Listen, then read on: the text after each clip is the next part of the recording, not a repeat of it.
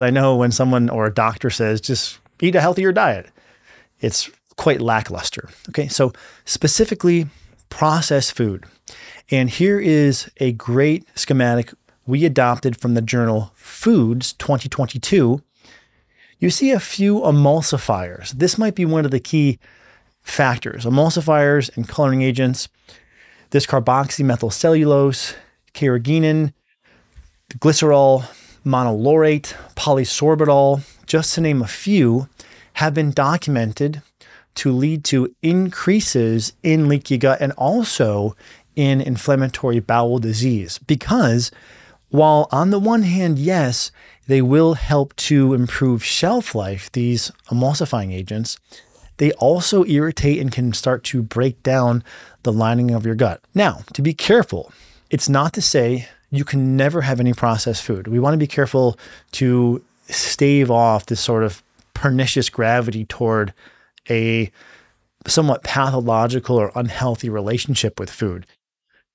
In moderation, won't be a problem. But if you're consuming processed food every day, a few times per day even, then this is when I would strongly encourage you to start making some changes, because this might be the most foundational piece, is the processed foods, which actively can irritate and contribute to leaky gut. And that's what you're seeing portrayed here in a bit more of an involved schematic. But the take home is emulsifying agents, amongst other ingredients in processed foods, irritate the lining of the gut, contributing to leaky gut.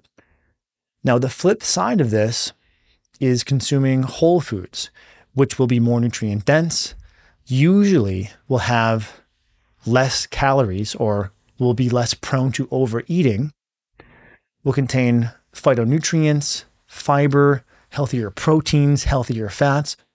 So a simple thing you can do is just move from a diet that has more processed food over to a diet that's higher in whole, fresh, unprocessed foods. You may have heard this axiom of shopping the perimeter of the grocery store.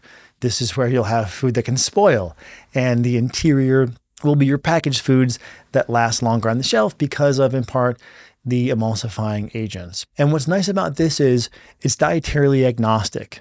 You can move from processed food to fresh, whole food in any sort of diet plan: paleo, vegan, Mediterranean, high carb, low carb, or whatever you like.